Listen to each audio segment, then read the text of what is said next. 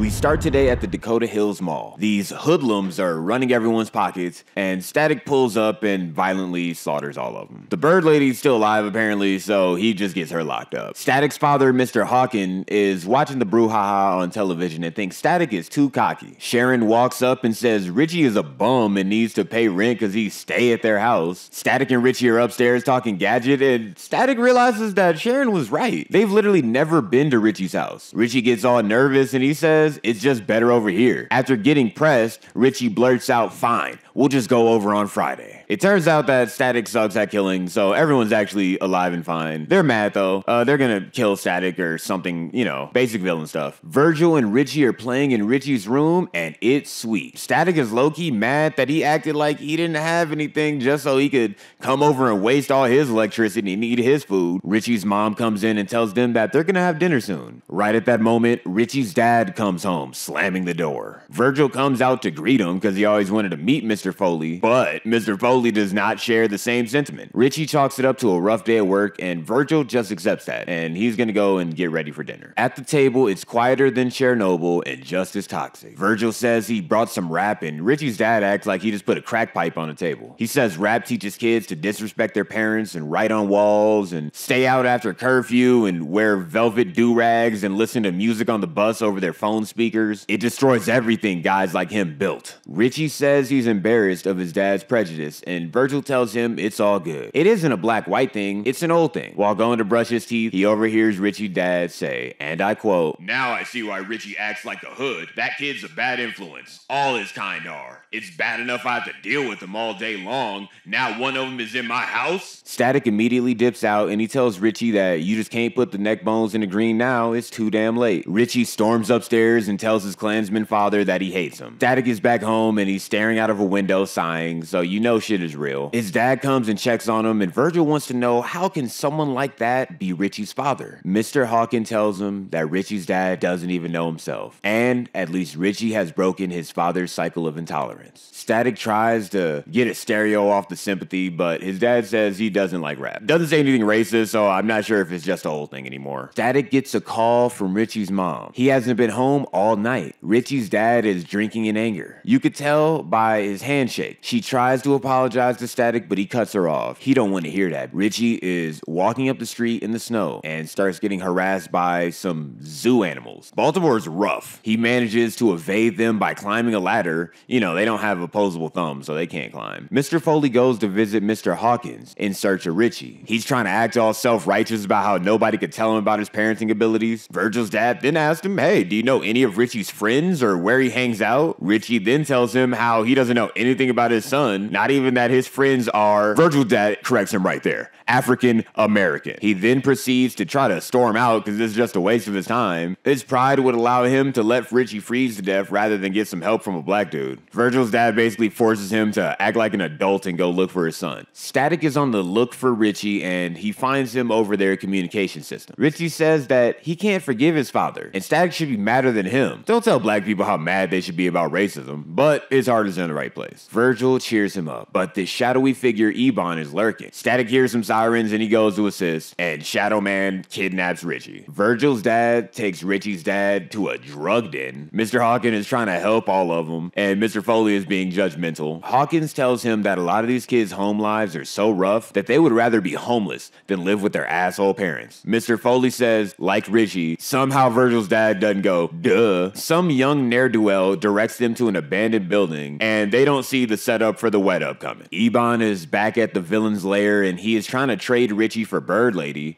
Bird Lady's in police lockup, so what is the plan here? Ebon doesn't have a nose, so he can't sniff out the bullshit. Richie keeps pressing the walkie-talkie in his back pocket while yelling the location. Did nobody search this dude? Downstairs, I think Mr. Foley's brain alternator is dead, so the jump start didn't work earlier. He's still blaming the world around him for his problems. Mr. Hawkins checks him, and I quote, I know your kind, Foley. I've seen your kind all my life. A fine, upstanding bigot. His nose so close to the grindstone, he can't see anything else. Meanwhile, the world changes and grows, and he's blind to it, ignorant and proud of it. Richie's father is mad at reality. If you think TV is too woke now, I want you to go back and actually watch the old shows you praise, because they probably talking about y'all. Ebon finally notices Richie has a wire and snatches his ass up. Richie yells out, and the fathers hear it. They run upstairs, and Mr. Richie sees this black dude manhandling his son, so that's not gonna help things. The fathers try to fight the supervillains and get their ass whooped like you would expect. Luckily, Static shows up and shocks everyone. That works until Ebon starts stomping his ass out. Richie's dad tries to save a black man and he gets a backhand for it. The shocking works better the second time. Richie checks in on his dad, and I think he's concussed because the racism is gone. Apologizes to Richie and embraces him. So the kid's right here. Mr. Hawkins asks if Static's parents know where he is, so he skedaddles out. The next day, Static and Richie are going to Dakota Comic-Con, and Mr. Foley is their chaperone. Static tries to tell him about cosplay, and Richie stops him. He wants to see his dad be surprised at all the men in makeup. I guess one bigotry at a time.